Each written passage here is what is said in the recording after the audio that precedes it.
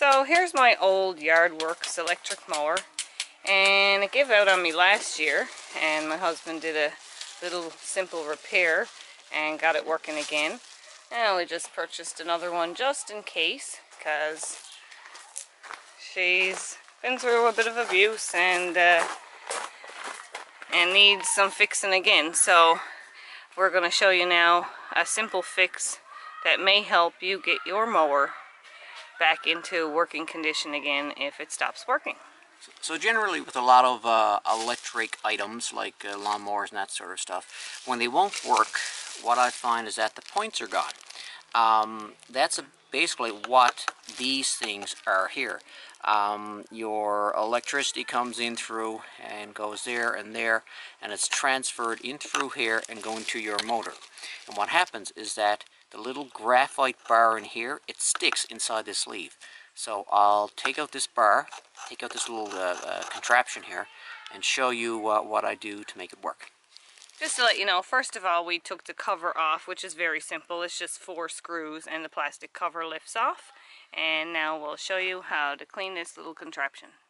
Okay, so if you're going at anything like this, obviously safety first, and make sure you do not have your mower plugged in. It should be unplugged. And now we'll get to fixing this little part here on the electric mower. Okay. So what I'll do is just slide that off, little contraption there. And sometimes you might need like a little punch or something just to loosen it up, just to have it come out like that. You can see it's rusty, so it's sort of stuck inside the plastic sleeve. You pull it out, and this here, it sticks. I can feel resistance in there. That should slide back and forth very easily. So what I need to do is just take this little plate off here by bending back these 2 little tabs, taking this out, and that'll allow me to remove this. You want to be careful if you're using a knife. There we go. Slide it underneath there. Grab the tab with a pair of pliers, straighten it out, and this should wiggle off. And that comes out. That comes out. As you can see, probably inside there, you can see rust and corrosion.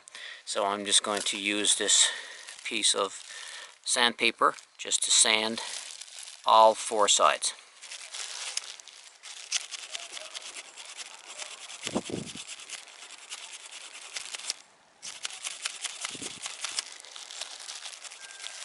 And you can also give this piece of graphite or carbon just a little quick,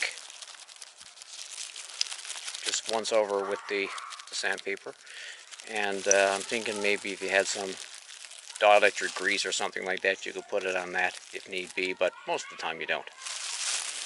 So you just slide that back inside, push it through, and there it slides very easily back and forth. So I will slide this back plate over the tabs. There we go. Then I'll bend them back over.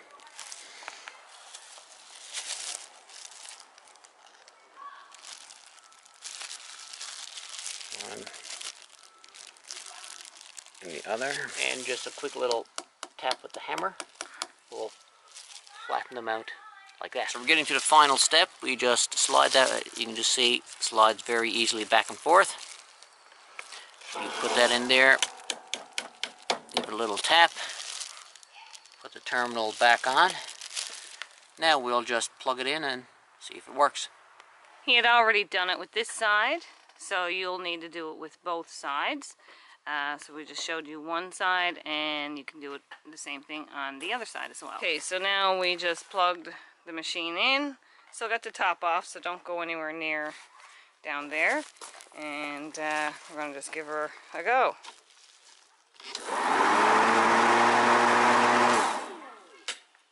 There we go, back into working condition probably for another season.